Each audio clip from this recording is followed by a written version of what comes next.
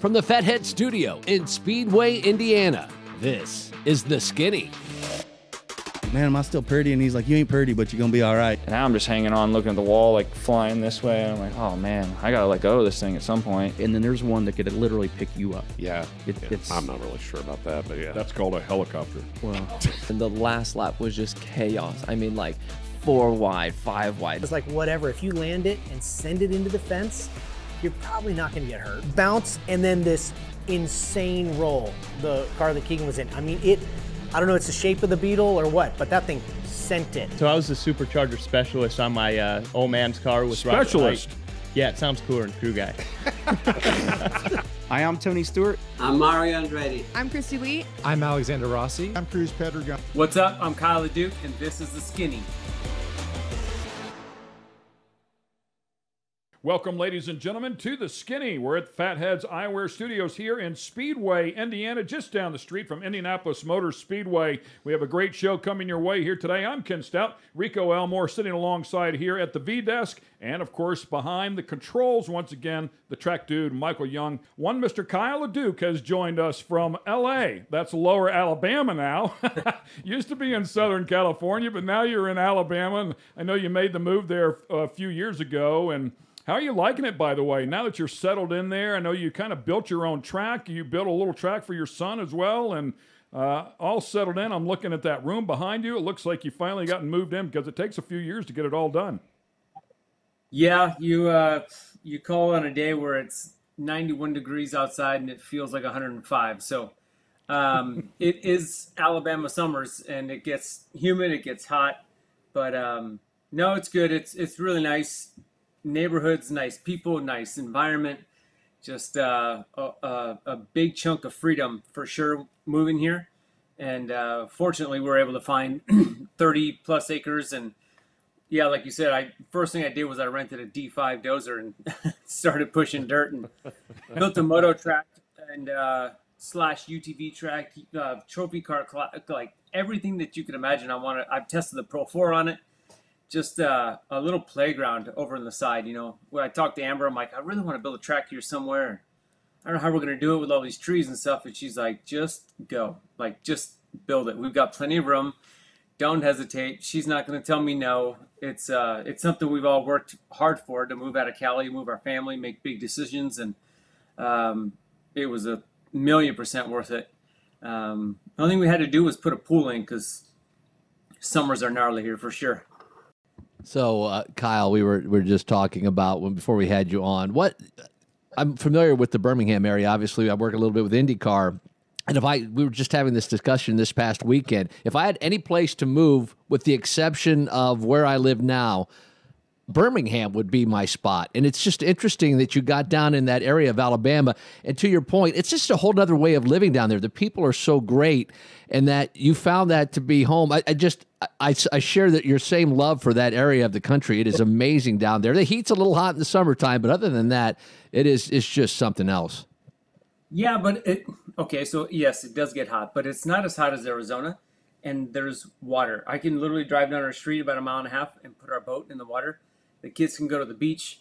There's water here, so it's nothing to complain about. Obviously, the winters don't get freezing. We don't get snow, so I can be outside in December when the people in Wisconsin are fishing in a hole in the lake. So I don't complain about the heat because I enjoy the other side of it. So no, it's been good. It's been different for sure. But the cool thing is everybody knows, I wouldn't say everybody, but a lot of people surprisingly know me and off-road racing. Like oh, dude, obviously there's dirt track racing. There's a place called Deep South Speedway not too far from here. So there's racing everywhere. But me and Emma went to go look at a boat. I've never priced out a boat. I was like, man, it'd be cool to get a boat. You know, maybe we move here, get the kids on a boat. The guy gave me a whole tour of the place, whatever, and he's like, yeah, we got boats, whatever. He's like, what's your name? I'll take down your information. He's leaning against the wall, and he's like, I said, Kyle? Okay, yeah. How do you spell your last name? LEDuc. All right. Oh, that's like the short course off-road racing family. That's pretty cool. He turns around and he's like, "Son of a bitch, it's Kyle LeDuc." He's like, "Dude, I used to watch all the Lucas Oil races. You were renting center. Oh my God, we were taking the price of the boat went down drastically." Great. Perfect And his timing. brother races dirt track, and I was just blown away that just telling him my name, he instantly just built this whole, "Oh man, I followed off-road racing for decades, man." Like it's crazy to think about, for sure, to be just in a random new spot and somebody know what we're doing. Super, super cool, man. Hey, we're going to take Yeah. a quick break. When we come back, we'll focus in on some of the numbers that this guy racked up. They are nothing short of amazing. When you go to a race and he blows his engine or he has a huge crash with Johnny Greaves and he's pissed off and you literally got to load that thing up and start driving right now, you're like, "Oh my God, this trip is going to suck." The Skinny is brought to you by Fatheads Eyewear. Fatheads Eyewear, hardcore since '04. And American Coach, innovation is our life force. Welcome back, ladies and gentlemen, to The Skinny. I'm Ken Stout. Rico sitting alongside. We have one Mr. Kyle LeDuc on the show with us. And for many years, whenever he first started racing, everybody would refer to him as the son of Kurt LeDuc, legendary Kurt LeDuc, who's done just about everything you could do inside of an off-road car, including Paris to Dakar and, of course, Baja and a lot of short course racing. Kyle came on. I've known Kyle since 2002, I believe it was, which is when I started my short course off-road career. He started his short course off-road career and then had the fortunate opportunity to line up beside him inside of a Pro Light truck. First race ever at Crandon, he looked over at me. I think you were in the second row because you missed a driver's meeting or something, because you should have been in the front row. I was in the second row because I was a rookie, first time ever, but I remember him looking at me. He said, "Follow me." I had something to say back, but of course it didn't work out my way. And they threw the green flag and he took off and I never saw him again. So just the way it went. But man, I can't believe we've known each other for 20 years. And I teased some of your accomplishments before we went to break, but 8 short course championships, 7 of those in Pro 4, of course, at the highest level. That first one coming in Pro Light, by the way, and a number of wins there. I think 17 wins there in that division. 8 big cup wins, Challenge Cup wins, Potawatomi Cup wins. I mean, the biggest races in short course racing of all time. And you got it done, dude. I mean, and I think it's very important for the fans at home to know that it was from tough love. Dad didn't build you or give you anything. Everything you have, you earned and fought for. Yeah, I mean, obviously he gave us a shop to do it out of and a stern fist to get it done. But prior to us even putting on helmets, we worked for the guy. I mean, we worked in the shop. We were his kids, but we were just employees, and that almost kind of sucked worse than just being an employee. But it was just I guess he taught us. Now that I'm older, obviously, right? You know, I'm not Kyle the kid anymore, like you used to call me. But the direction, the guidance to be able to realize that my dad was doing this for a living, right? Like the stuff that we got as kids and growing up, even the food, the house, he was doing it by 1, building trucks, and 2, going out and racing them. So knowing that could even be done was 90% of the battle, honestly. Looking at it now, like educating my 10-year-old son, like, dude, Reed, you can get sponsors and you can save money. We're saving money for you when you're older. And, you know, we raced mountain bikes growing up here on this trophy up here on the Lucas, right there, that bicycle. That is the very first trophy I've ever received in 1994. And I keep it. It's right there on one of my biggest, you know, trophies here in the shop, because that's like the carrot dangling at the end of the stick. Like that was, they give you these if you do really good. And it was motivating to, you know, for one, to get checks and to win races, but 2, I mean, to get these trophies back here, the other side, the cup races, you name it, you start rambling off all these wins. It was gnarly. It was a roller coaster, and obviously I sit back and reflect on it, and I'm going to work my ass off to make a lot more of those things. and build a second step to that trophy rack and build them over here and try and add to the love. I mean, there's over hundreds of wins, and each one of them is as exciting almost as the first one when you're jumping up on your roof in 2003 at Crandon and winning the World Championships. I remember it because it was a huge deal for me, being a punk kid driving a little pro light truck, passing Chad Hort, beating Jeff Kincaid, racing Rick Huseman, and winning. And it just motivated me beyond what I thought I could be motivated to, one, do it, and two, make a living at doing it. Kyle, you talked about the inspiration, what your dad, obviously you're working for him, and it's always tough when you work with your father to try to separate the tough love and what he's trying to teach you. But what was the one thing that he taught you most that you, when you look back, you maybe thought, well, that's not really that important, Dad, and that's not something I'll ever need to know. And then, of course, fatherly advice always proves to be the best. Well, we definitely had some knockdown, drag-out fights. I mean, Ken knows my dad. I know my dad. A lot of people know my dad, and it's a tough rodeo with that guy. But I guess the way to look at it is he means well. If he's calling you an idiot, it's because you've done something really stupid. And he's not saying it because you're an idiot. He's telling you that because, dude, like, just what are you doing? Like, you've been an idiot, right? Yeah, he doesn't want you to do it again, is what he's trying to say. Yeah, but without smacking you or without, telling you you're stupid, just like, dude, that was stupid. So I think the biggest thing that he did for me was give me some freedom. Me and him were so head to head on, like, building my first truck, kind of into my second truck. He was inch by inch, do this, this is what it is. And I didn't know enough to be able to argue that fact. But 5 or 6 years into it, I started figuring out what I liked, what aesthetically looked right. I worked on my own truck. So if he says, oh, we need to put some tubes here. No, dude, I can't put tubes there. I got to pull my transmission out by myself because I don't have a crew chief. So I need to be able to work on it differently than you do.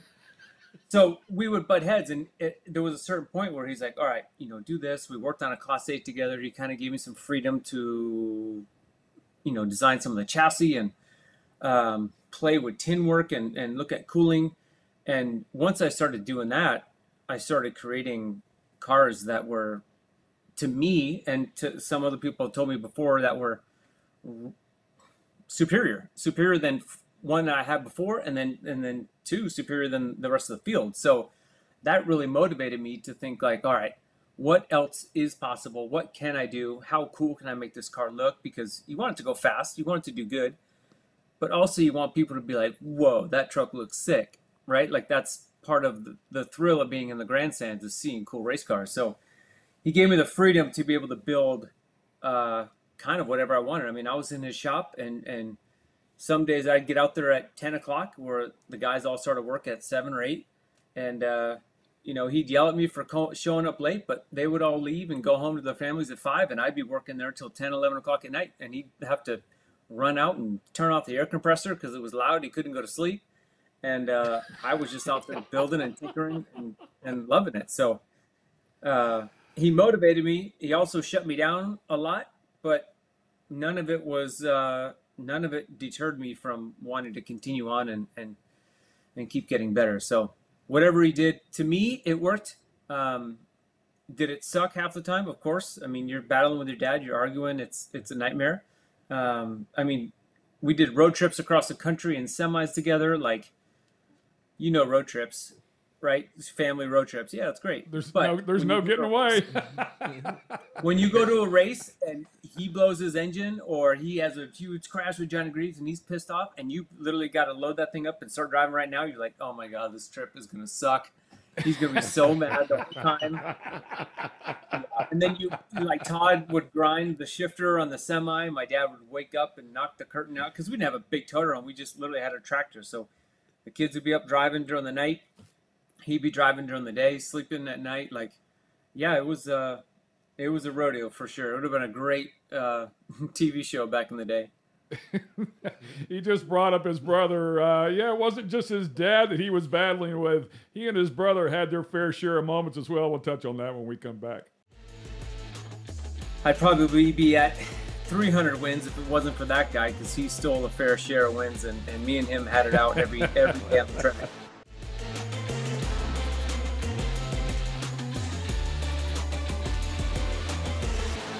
You are looking at Kyle LeDuc, one of the best of all time to compete in short course off-road racing. The numbers are staggering. As he mentioned before, over 100 career wins, 8 championships. You went for a rip when you won 6 championships in a span of 7 years and 50 wins over the course of those 7 years. Dude, I get goosebumps saying it. It was an unbelievable rip there. And that was from 2014 to 2020. This isn't like it was a long time ago, man. I mean, you were getting it done against the absolute best. Yeah, and I almost remember every lap of it. That's the cool and crazy part of it is I started in 2008 season with Pro 4 and built the Pro 4 on a whim. I wanted to go race Pro 4. I had a contract to race Pro Light. I was like, man, I really want to race Pro 4. So we started building it. My dad went to Dakar and did a couple races, and he was gone from the shop for about a month and a half. And when he came back, there was almost a rolling chassis in the shop. At the time, we're with a different energy drink company, and they came to me like, all right, yeah, we can probably put something together. I'm like, cool. He's like, when do you think you can get up a truck? I'm like, 3 weeks. It's almost done already. I just went for it. Just because I knew I wanted to be there, man. I had spotted for my dad for a decade. I had fun in Pro Light. I didn't really want to go to Pro 2. Todd was doing great in Pro 2. Sponsors weren't needing me to go to Pro 2 or wanting anything different. So I was like, man, Pro 4 is obviously the pinnacle. You're looking at, obviously you remember back then the field was stacked, dude, 20 some odd trucks. I was like, man, I really want to be there. So 2008, I got in the class. That very first year, that's when Core collapsed, and I was able to win 3 races my first season. And I was blown away that I was even competitive or my name was even going to be said.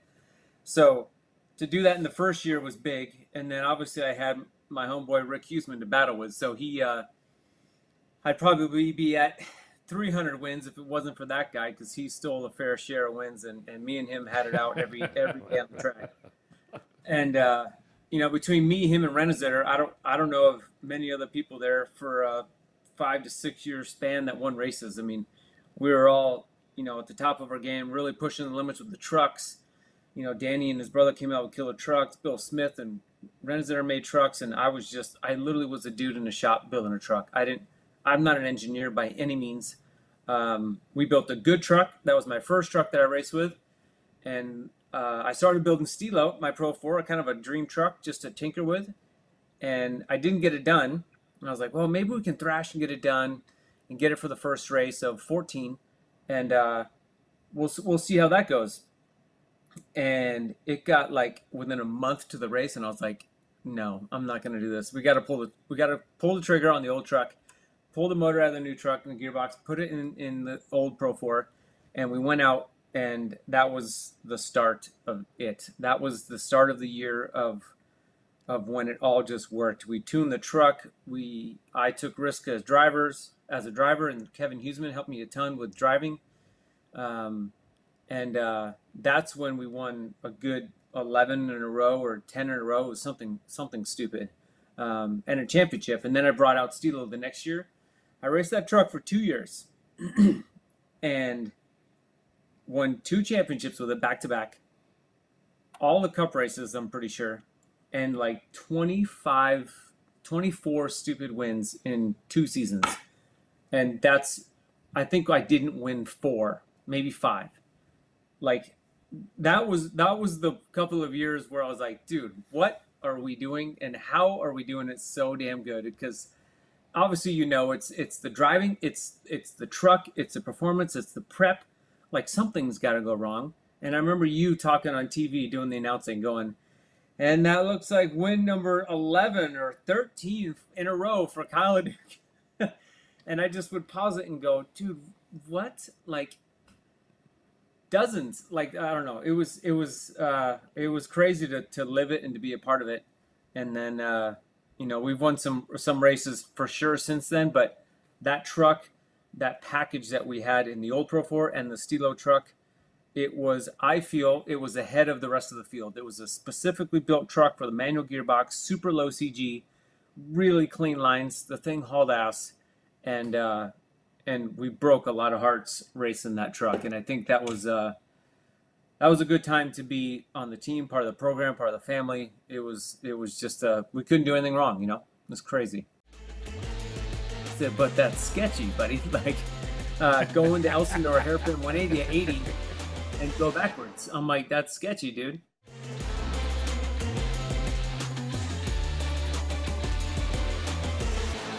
Welcome back to the Skinny. We have Kyle LeDuc on the show with us here this week, and you just touched on it inadvertently. I felt like it was a period of time of change and growth inside of that Pro 4 class. The way you were driving the truck became different.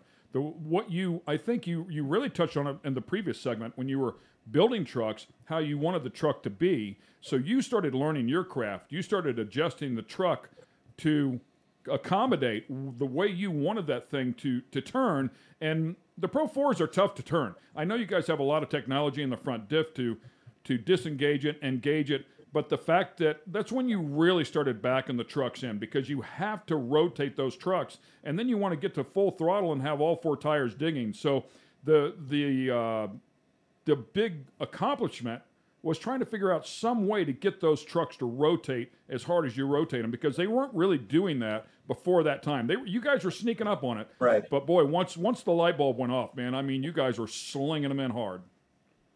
Yeah, and I remember talking with Kevin, because Kevin Huseman, you know, after his brother passed away and his brother has passed away, I wanted to keep them in racing. They were just awesome people and great friends, and we grew up hanging out together. So they were going to the track, and, you know, I let him take his time, and, you know, we got on the radio and started talking together, and, you know, he's like, all right, you know, Rick would do this, and I push him to try and do this, but I feel like the truck can do this. And he was really, really smart on the outside. So I trusted his visual on the outside, right? So he's like, man, you're getting so much drag coming into these corners. And I would fight Rick with that too, as the back is dragging as well as the front, and you put steering in and it gets sketchy. So he's like, if you could push the limits further, then I think it would really free up the car. And I said, yeah. I said, but that's sketchy, buddy. Like, going to Elsinore hairpin 180 at 80 and go backwards. I'm like, that's sketchy, dude. He's like, I know, but you're gonna like it. You're gonna feel it. And it took me a couple weekends, but it would get to the point where we go over that Matterhorn in the back, and the truck would land and set, and you would, as the truck would set, you kind of flick it a little bit on the takeoff so that you're kind of the wrong way, pointed the wrong way. And when you would land, I'd put a bunch of input in to the wheel, and then as soon as that would happen, I'd be off the gas rotating, and dude, it would just go so easily and so freely and so quickly that there was no time for resistance. There was no time for the drag. And it took me some over rotations, and you've seen it all. We're in the infield driving over the tires and over committing, but that was just feeling those boundaries. And once I got that, it was like, dude, you can't outbrake me because I don't use the brakes, right? So you can't outbrake me going into these corners. And then when you're there, you're worried about hooking a rut and flipping over. I'm not anymore. And you know, I watched Bill Smith and Renner build these upside down four links, and you know, the Hart and Huntington teams, you remember all these guys, and they came with all these mechanisms to make it do that. And the biggest mechanism was just commitment, right? Like landing with the wheels turned. You can't just do it on a normal car. So you have to build the steering stronger. You have to build these pumps stronger, the belt systems. You have to build all that so that you can say, hey, dude, I need to land with the wheels turned. And they're going to go, there's no way. And I said, yeah, but I have to. So what's next, right? And that Stilo truck, really, when that truck was loaded and it would land and you'd put input in, man, I could do 360s if I wanted to, because you're not going down a straightaway and just turning the tires. That tire weighs 900 pounds. When I land with the wheels cranked, that tire weighs 4,000 pounds, and it is grabbing the dirt, and it's making me go that way, and the ass can't keep up, and it just wrap. So again, a lot of that happens, and there's downshifting involved because I went from a 2-speed automatic to a 6-speed sequential, and once that happened, dude, I fell in love with the truck. The power band was there.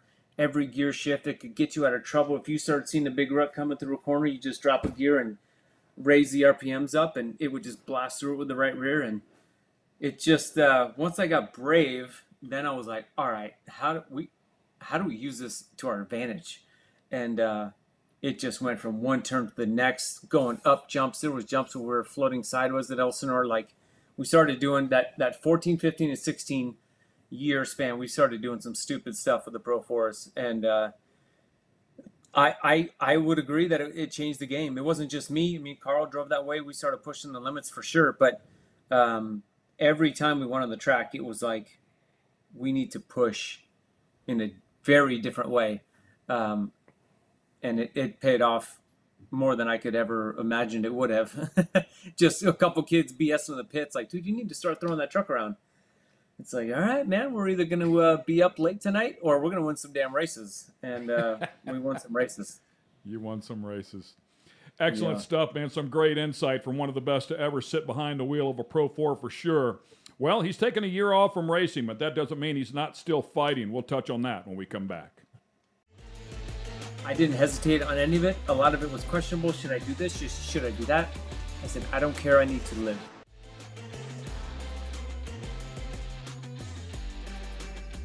The Skinny is brought to you by American Coach. American Coach, innovation is our life force. And Fatheads Eyewear. Fatheads Eyewear, hardcore since '04. Welcome back to The Skinny. We're here in Speedway, Indiana. This is the Fatheads Eyewear Studios. We have Kyle LeDuc with us here on the show. I'm Ken Stout. Rico Elmore sitting alongside, and the track dude. We're going to touch on a pretty serious subject here, and as you can see here on camera that Kyle may look a bit different than the last time you saw him. We've had a number of conversations. I'm wearing the shirt that certainly supports him as well, and proud to do so. Just wish it wasn't going on. The glass in front of me, there's a website where you can support him as well. Duke 99 Strong. We just got to hit it in the head here. I don't know any other way to do it. I know that's how you are as well, Kyle. You're battling cancer, my friend, and so sorry to say that, but you're a tough, tough cat, and I know this has been going on since last October. You've learned a ton, and instead of running from it and hiding from it, I know you're a hit it head-on type of guy, and I really feel like we have the opportunity here to help some other people along the way. I felt so blessed and able to connect you with a couple of people that I think, gave you some good information and was able to help you out. And I know you want to pass that along as well. So tell us about what's going on, man, how you figured out you had this. And I know your lifestyle and your diet has changed dramatically. Give us an idea of what's going on and the best way to approach something like this. Yeah, I mean, we could sit here for a couple hours and talk about this stuff, but it's, I know I'm not the only one, right? And that's the crazy part. It's not one in me or 5 other people. There's millions and millions of people that are in the same boat as I am. So, I don't know. I guess I don't know how to say the part about we're all in this together, I guess is the word that you want to say, the way you want to feel, because some people have tough times with it. I mean, everybody's body's different. Everybody's mental strength is different. Everybody's family situations are different, financial. So, fortunately last year, I had some swollen glands on the side of my neck. I went into the doctors to just get them looked at. I should have went maybe a month sooner than I did. But it wouldn't change anything. So I went in there and had a tested, and they saw cancer cells in there, and were worried that it could have been lymphoma or something like that. So then it wasn't. So then they had to look at some scans. So then we had to start getting scanned and see where this was coming from. And they found a big tumor up in my whole face here, in your sinus cavity back in the back. And it was starting to protrude out into my nose. It started pushing up into my eyes. So this eye was really swollen and watering. I couldn't hear out of the side. I basically had a tennis ball, softball, stupid thing. It was bad. So it was rough there for a minute, and we needed to get on chemo quickly, and that chemo needed to work. So, of course, I don't know, I've heard this a million times. The cancer you have is one of the most rare forms we've ever seen. And one of the most aggressive, right? Literally the worst too. And you're a stage 4, it's in your bones, it's in your face, it's in your body. Like, you couldn't have been told a worst case scenario for sure. And that was tough for a couple days to spread the word. I guess the biggest part was having to tell people that you were sick. It's tough to hear that people are sick, but to have to tell people, that's a whole different game. And that was tough for a couple days. And I we cried. We had our emotions, the family, the friends, the team, all of that, sponsors, you name it. We all had discussions. And once the word got out, once we talked about it, that was like, all right, cool, that's done. Like, right, like the emotional side of it's done. Now it's time to get to work. And I didn't hesitate on any of it. A lot of it was questionable. Should I do this? Should I do that? I said, I don't care. I need to live. So I've got a wife. I've got 2 kids. I want to hang out for a little while. So it was tough, to grit your teeth and just be like, all right, go put this poison in me and hope it works. We had some great foundations helping. Ganassi helped a ton with education and directing us with doctors, and we started getting treatment right away, and it was working. The swelling went down. All the scans were showing really good on my face, and we just started buttoning down. I mean, it's chemotherapy every 3 weeks. You get a week of crap. You're an absolute wreck. You don't have any power. You don't have any energy. And then you got to go for a couple weeks, and then you got to go back into the same place that is going to knock you down, and that's really tough. But it's just wrapping your mind around the situation and accepting the situation, whether it be good, bad, or ugly, and just going to work. Like you said, it's not that I'm hard-headed or don't take it as bad as it is. I just I don't care for it to beat me. There's no elements of us to sit there and allow it to fuel me. When I'm putting chemo in me or changing my diet or taking these piles of supplements, when I take them, I tell myself they're working, go to work, get to it. I can't do the work. I physically can't sit here and go kill cancer, but I can educate myself. My wife has done 99% of the effort to do that, educating ourselves, our family, and talking with people. And we're going all in. I mean, I'm giving it everything I have. The organizations have helped and raised funds for me beyond what I could imagine. And those funds aren't, for living, for boats, for fun stuff, or all that stuff. It's for me being able to go out of the country to be able to do alternative treatments. So fortunately, my sponsors have all been amazing. The families here, we have, a great support system here. And so we're okay. But the funding and the benefit stuff that my dad has, spearheaded and helped out a ton, and all these tracks and people, that is to just be able to just not have boundaries and say, you know what? We need to find, and I have places in Mexico. We've potentially looked in Germany. There's places all over the world that we are trying to find to fight this, to put the best effort forward and say, we gave it our all and it worked. So a lot of education. I know I'm kind of rambling on and on here, but it's been a lot to take in. And I've had some great friends that have shoved a ton of information down my throat. And sometimes I've rejected them and been a pain in the ass, but it's just, I appreciate every inch of it. It's just been a lot to turn your world off of racing for decades. You see it all behind me, decades, and just go, hey, how do I survive? I don't know anything about myself. For the most part, we're not doctors, so it's hard to switch gears, but we're doing it. We're happy. We're okay, and the process is working. I feel fine. I look scrawny. That's why your show is called The Skinny. Playing on word with two fat guys. Yeah. All right, take it easy.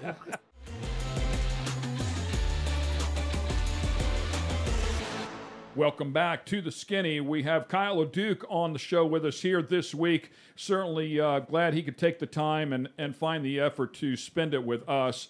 Of course, phenomenal in his racing career. He's taken a year off as he's battling what's known as head and neck cancer, and we had a chance to talk to him about that a bit last segment. We'll touch on this just a little bit more because, again, I think it's very helpful to somebody out there. If we help one other person out there, I think it's worth the time for sure. Unfortunately, there's way more than one. But I know one of the things that you told me that you're doing that has really helped immensely, and help me if I'm wrong here, but I think you called it an alkaline diet. But your diet alone has changed significantly, and how you approach it and everything you said Amber, your wife, of course, has been so supportive in helping out with. Yeah, I think the biggest thing right away, she obviously, she knew something was going on and she knew it wasn't going to be right.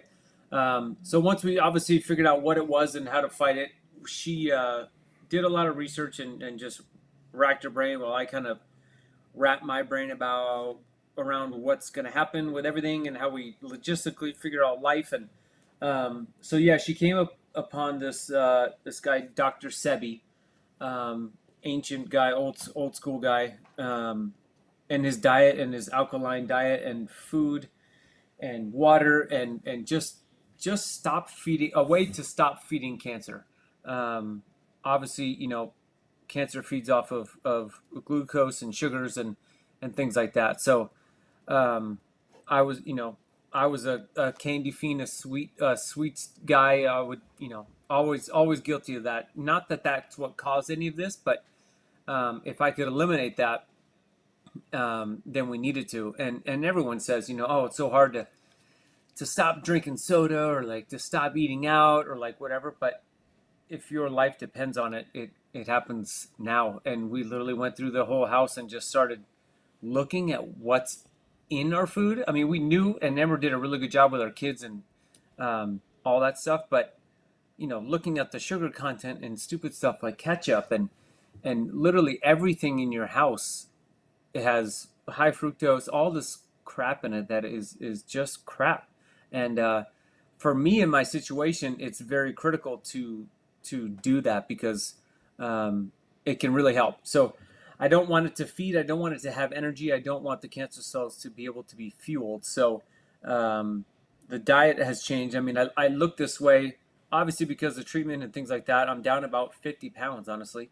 But if I didn't have the cancer and I'm on the diet I'm on now, I would look the exact same way. So I feel fine. I look scrawny. That's why your show is called The Skinny.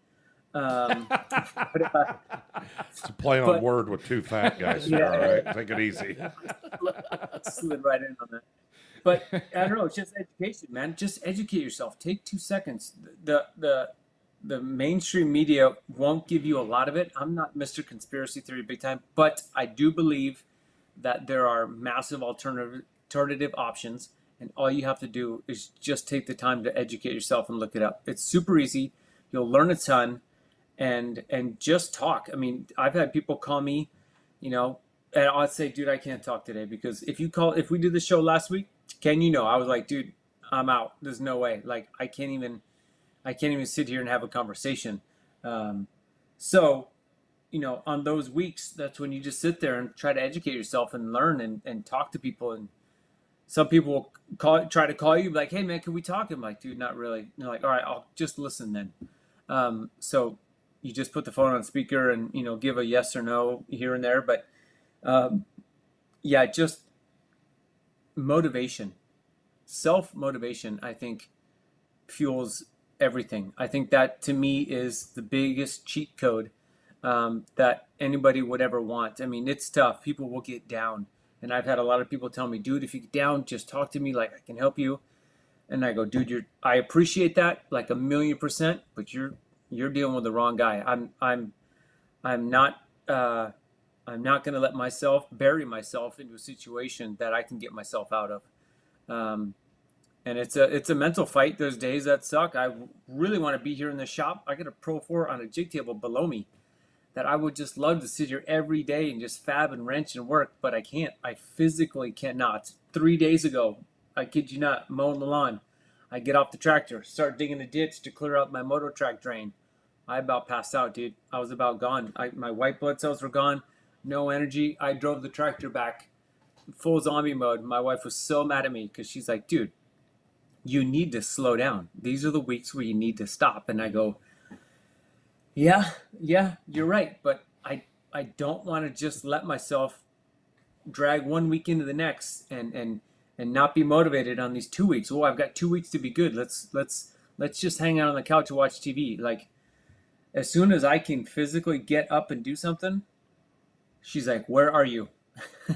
Because I'm up, I'm at it. I'm either in the shop here, tinkering, drawing stuff, learning, or sometimes I'm just out mowing lawns or trying to hang out with the kids. So just motivate yourself, motivate the people around you, and positivity is massive. Want to get the skinny on other guests and different types of motorsports? Check out our YouTube page and get the skinny. The Skinny is brought to you by Fatheads Eyewear. Fatheads Eyewear, hardcore since '04. And American Coach. American Coach, innovation is our life force.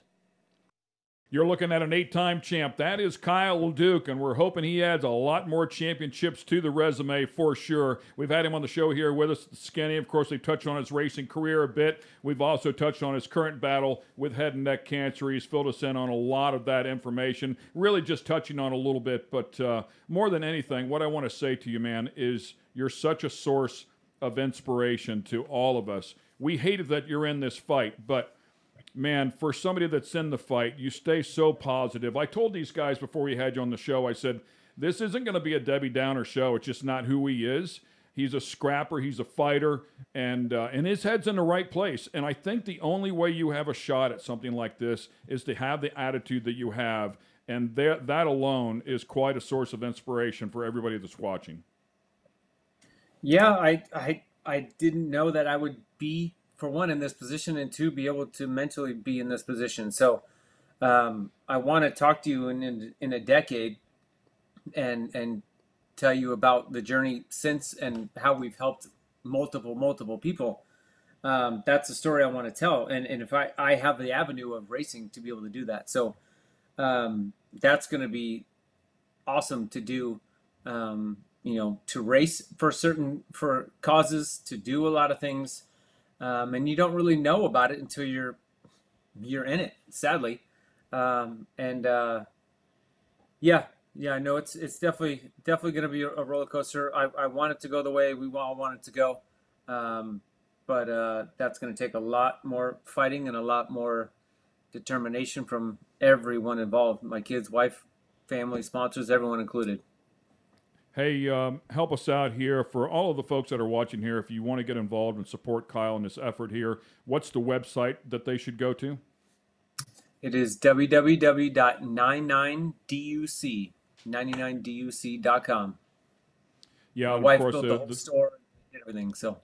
Yeah, it's awesome, and it works perfectly. I mean, the stuff, the glass sitting on the desk, the shirt I'm wearing, I had it within maybe 3-4 days. By the way, yeah. One of my favorite shirts, I mean, not only is it supporting you, but I'm just talking about the way it wears and how it feels. It's an awesome shirt, so I promise you folks, you won't be disappointed.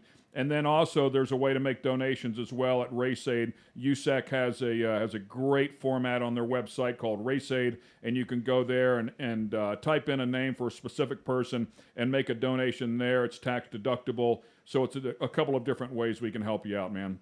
Hey, thanks for taking the time, dude. I know we had to select a certain week and a certain day here to get you on. Best of luck to you, my brother. We all love you, man. We're all with you as best we can, but you're the one that's going to be driving this truck here, and we're all behind you. We're your crew, man.